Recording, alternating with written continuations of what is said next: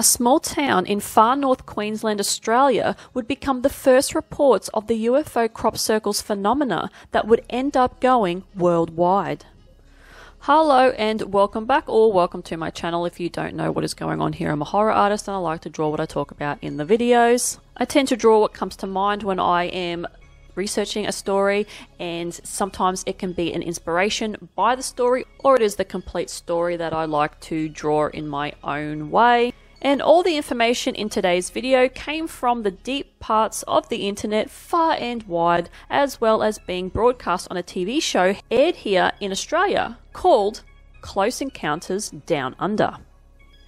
So the story begins one morning at 9 AM on the 19th of January 1966. A banana farmer from Uniball near Tully in far north Queensland, Australia, named George Pedley, who was 28 at the time, was out driving his tractor past a lagoon that was located on his neighbour's property called Horseshoe Lagoon, when he all of a sudden heard a hissing sound that was so loud that it could be heard over the tractor's engine. George stopped his tractor and got off of it thinking that he had blown a tyre. George didn't even get a chance to check anything because what he saw next was a UFO rising from the lagoon about 60 feet, tilting, and then took off and vanished in blue vapour. George had to go and investigate. George said he was only there 3 hours earlier and did not see anything. He found a roughly 9 metre in diameter circle on the lagoon from the lagoon's reeds interweaved meticulously and fused possibly from the heat of the craft, and the reeds were also swirled in a clockwise direction. The reeds were also brown on top where the craft would have touched, and the underside was still green. There was also indents in the bottom of the swamp, possibly from landing gear. Investigators such as the RAAF, the Royal Australian Air Force, and meteorologists tried to debunk it with suggesting that it was a whirlwind, or a willy-willy as they called it, which is just bullshit because that wouldn't have left a perfect circle. That would have left a path of destruction. Once all the theories were exhausted, the story went international, spreading across the world to the US, England, and Japan, and was labelled the Tully saucer nest. People started coming out of the woodwork with other theories such as helicopters, birds, crocodiles, dogs, and reed grubs that caused the crop circles.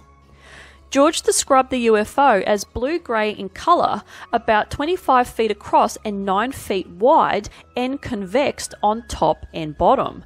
Later that day, around noon, George went to his next-door neighbour Albert Panisi, which is the neighbour of the property who he was on at the time, who investigated the reeds further, and he was the one that found that the reeds were uprooted and somehow intertwined in a floating reed pontoon.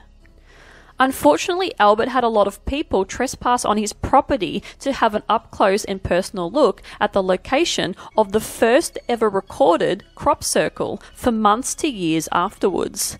Then other crop circles in Tully started appearing, which then labelled Tully the UFO capital of Australia at the time. The 5 other crop circles found were small in size, and some went clockwise and one went anti-clockwise. And another local farmer named Lou Lardy found 2 on his property with scorched centres and seemed to be older than Albert's. Now the problem was that in 1991, crop circle pranksters Doug Bauer and David Chorley laid claim to most, if not all, the crop circles in England for the past 10 years, plus stating that it was easy and they had the tools to do it. A wooden plank fixed with a rope and wire to keep everything clean and even.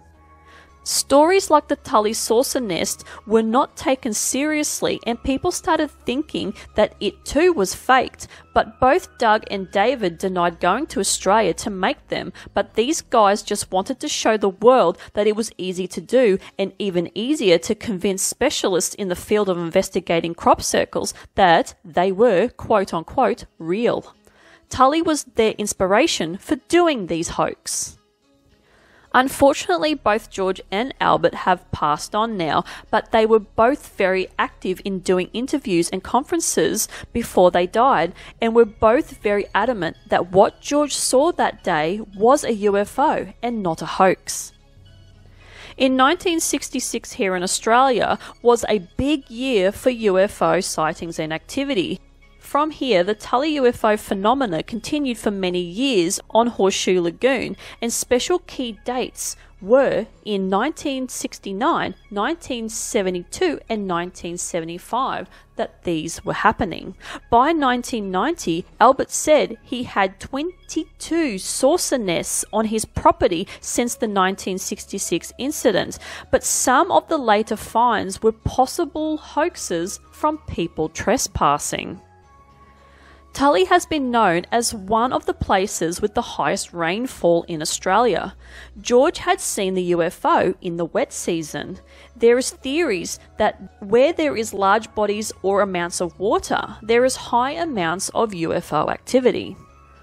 I also learnt this theory on The Missing 411, the UFO Connection documentary, which is on Amazon Prime if you are interested in watching it. Now here is another interesting fact about the Tully saucer nest. George and Albert were both skeptics about UFOs before the incident, but Albert told George that he had been having weird dreams a week before the UFO crop circle happened. Albert dreamt every night for a week that a UFO would land on his property. He also said that on the Wednesday around 5:30 a.m, Albert's dog suddenly went mad with howling and ran off in the direction of the lagoon. Albert told the Sun newspaper on the 24th of January 1966 that the nightly dreams were starting to worry him because he couldn't understand them, as it was the same dream every time, same events playing out, and he felt fear in his dreams when the UFO would land and didn't feel relief until it took off. So what do you think about this particular case? Have you heard of it? If you're an overseas person, have you heard about this case over in the country that you're in? Like, what do you think? I personally think if I was to rein in, I fully believe these guys because, you know, it was 1966. These guys were farmers and, you know, to see something like that would have been pretty shocking, and to create, you know, that particular, you know, crop circle in the way that it did. I personally think that, yeah, it was definitely a UFO that landed there. That's my personal opinion. Definitely tell me your opinion on this case. Yeah, it was, for some reason, it wasn't, I don't think this case was overly investigated either, just like many of them were just, you know, pushed aside and treated as just, you know, people have come onto the property and decided to do pranks or hoax or whatever. But yeah, I don't know. You know, I personally think that what George saw that day on his neighbour's property, on Albert's property, when he was driving his tractor through there, I believe him. I honestly believe what he saw was a UFO.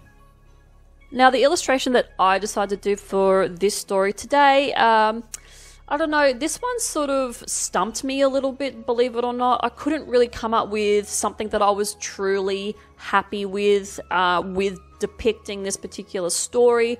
But probably the thing that sort of I ended up coming up with was an alien, a giant alien being on a farmer's property. And you can see a little scarecrow in the background. There's some UFOs flying around this particular, you know, big alien, just to make sure that he carries out what he's, you know, there to do. And there's also a UFO that's deciding to abduct a cow because why not?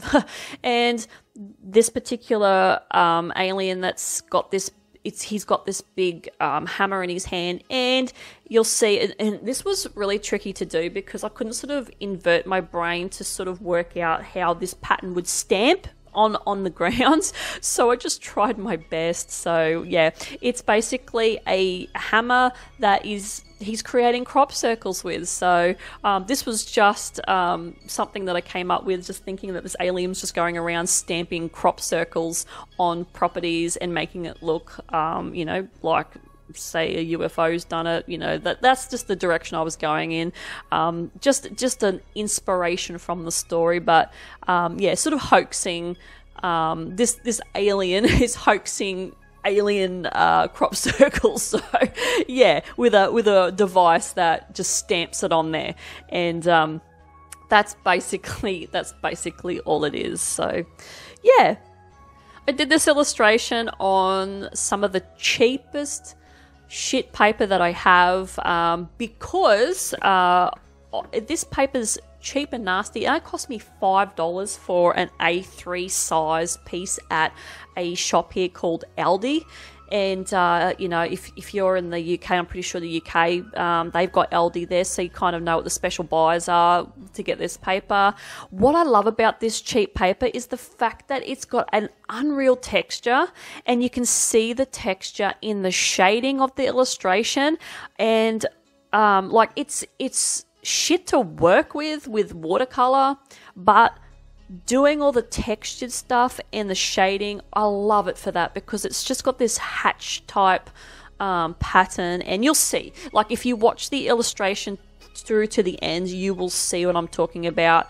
I love it for that. Like, it's just, yeah, I like it. I just like it. That's all I can really say. But yeah, this one has elements in it that I'm not a fan of. I'm still trying to get back on track with drawing better, and yeah, coming up with better ideas. And yeah, the main focus, obviously, there's not a lot of detail in the background, other than the focus is on the alien. So the big alien that's going around hoaxing crop circles or stamping crop circles into you know, farmers' fields. Anyway, that is it from me. If you like this kind of content, like and subscribe. Dislike it, don't care. It all helps me get up into the algorithm, or the algorithm to pick me up and throw me out there to all the people that want to see my content. And I will see you guys in the next one. Bye.